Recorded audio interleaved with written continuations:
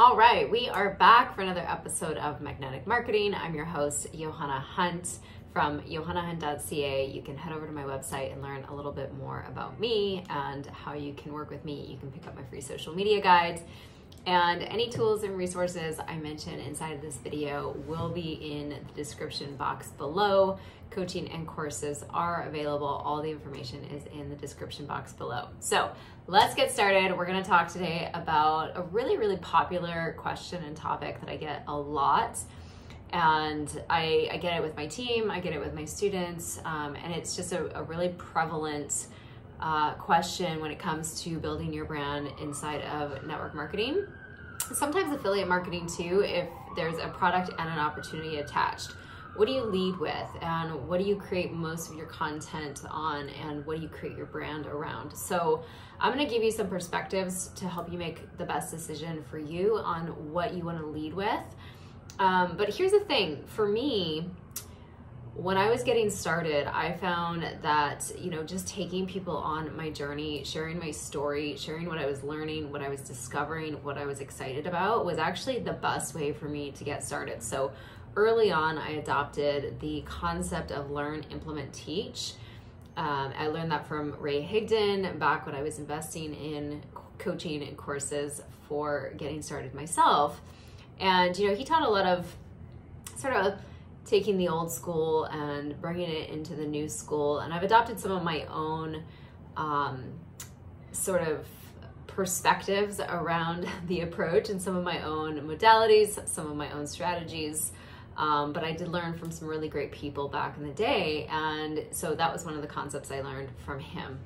And so the way it works is to really just dive into learning something new in your business. So learn about your product, use your product, turn around and share your results and your experience with your product. And the same with the business. Plug into a training.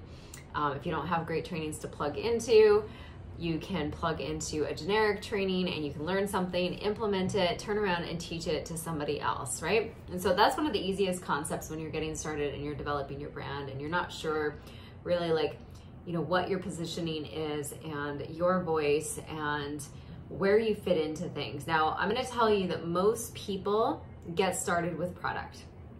And actually 80% of people inside of network marketing, including some of the biggest leaders in the industry, they started out as a customer, and they started out because they enjoyed the product, right? You'll hear people say like, oh, if I like a product, I can sell it. I can sell anything that I love. Anything I can put my name behind. Now, that's not completely true.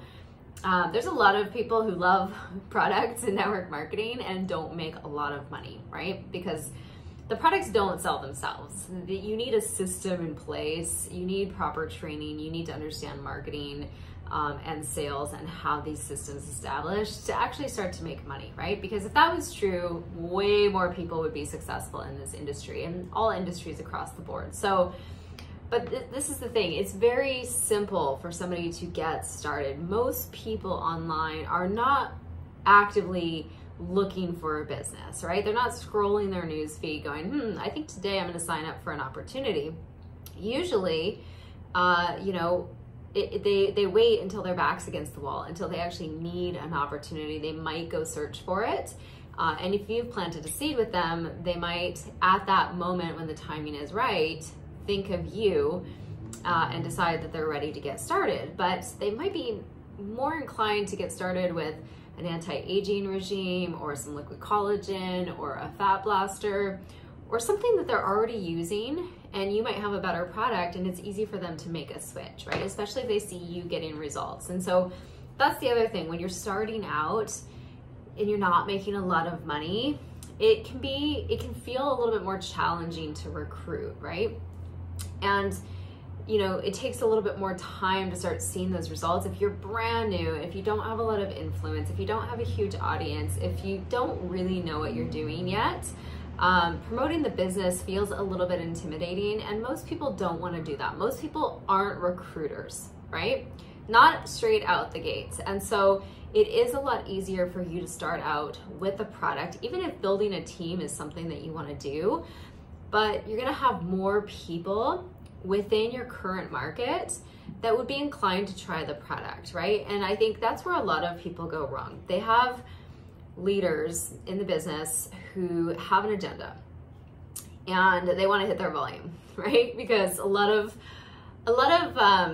compensation plans are designed in certain ways that are recruiting based models, right? And so they're going to teach you to go out and get 4 and get 4 and get 4, and they're going to get 4 and they're going to get 4, and everybody's going to make lots of money. And that's not the way it works, right? And so what happens is somebody new gets started and they focus on recruiting and they go out to get their 4. And usually those 4 people say no. And the next 4 people say no too, right? Because you're chasing after friends and family and people you know, and you don't have a lot of influence yet. You don't have a lot of experience, you haven't built a lot of stories, you haven't built a lot of belief. And what does that do? It just hinders your belief, right? It takes the wind right out of your sails, right out of the gates. But if you can get started with a product that you've tried, you're starting to see some results, you're really excited about it, maybe there's lots of testimonials inside of your Facebook groups, it's a little easier to share something like that, create a little bit of curiosity, start to play with the product. And I'll tell you that most of my best leaders started out as customers, right? They responded to a curiosity post. They saw my results. They saw that I'd lost 30 pounds. Most people want to lose at least 5 to 10 pounds. Most people want to reduce wrinkles. Most people are looking for gut health solutions, right? More than they're looking for a business. It's like walking into a restaurant and if there was like as many servers as there was customers, or less customers and more servers, you'd be like, I don't know if this restaurant's that good. I don't know if I should eat here, right? It seems a little imbalanced, and that's the way it is in network marketing too. There should be a lot more customers and a lot less marketers or distributors or whatever you call them in your company, right? And so that's really important to look for actually in an opportunity, is to understand the ratio, because if you have way more distributors or like wholesale buyers than you actually have customers, there's something actually a little bit broken with that model, and I would be aware of something like that, right? That's recruiting based model. You're not gonna make a lot of money in that model, even if you have huge volume, because you're being paid on the lowest percentages possible. So that's for another video. So should you get started with the product or with the business? I mean, it's really up to you, right? You can sprinkle in a couple of different ideas. Like think of having a main course, you know, when you order something from a restaurant. I like to give analogies to kind of give you an idea of what this should look like, right? You're gonna have, you know, say you order a steak and some veggies and some potatoes. Think of your main course as being, you know, what you're gonna focus on, and then sprinkle it with a few other things. So maybe your main course is product. That's not a great analogy, but maybe your main course is product, and then you sprinkle in little hints here and there about the business. And what I actually like to teach, and I do this inside of my free social media guide, which is linked down below.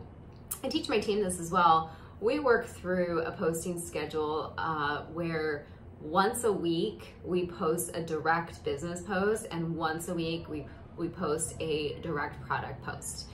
And then, you know, we're always selling in our stories. That's a really, like, you should really be selling sort of every day in your stories, right? You should be sharing what you're doing, your routines, giving people an idea. It's an easy sell.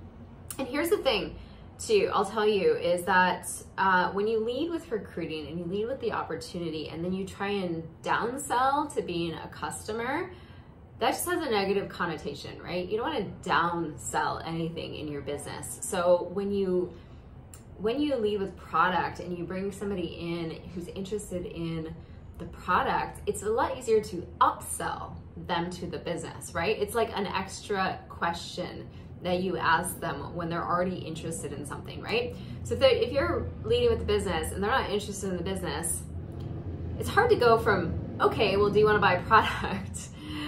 Whereas when they're already saying yes to product, it's easy to say, I'm just curious, are you wanting to make a little extra money too, right? And so better to upsell than to downsell. So that's what I have for you today. That's how I would answer that question. That's how I would make a decision. Again, remember, 80% of leaders in the industry come in as a customer. They get started on the product. They start to build belief with the product. Then they start to have faith in the company, and they start to understand, you know, sort of what the customer rewards are and kind of how this business works. Some of them might even do a referral post, which is basically what you're doing as a marketer, right? And it's a really easy transition for them to then become a social marketer. And so when they get started, they already have results. They already kind of understand the company. They understand like what it is you're doing. And it's a lot easier to transition them into the business opportunity, okay? Because they're already in your world now and they're already exposed, which is the name of the game. And so it can be a really, really easy transition for them, right? Chances are their friends are already starting to ask them, what are you doing? You look great. Your skin looks awesome. You lost weight.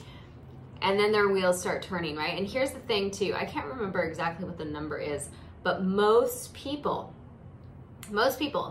are actually thinking to themselves, I wonder if I could do this too. And so whatever you do in your business, always remember, you know, when somebody's following you, when you've got a prospect who's following along with what you're doing, or a customer, they're always asking themselves, can I do this? And so ask yourself, everything you're doing in your business, if they're asking themselves that question, would they be able to answer, yes, I think I could do this too?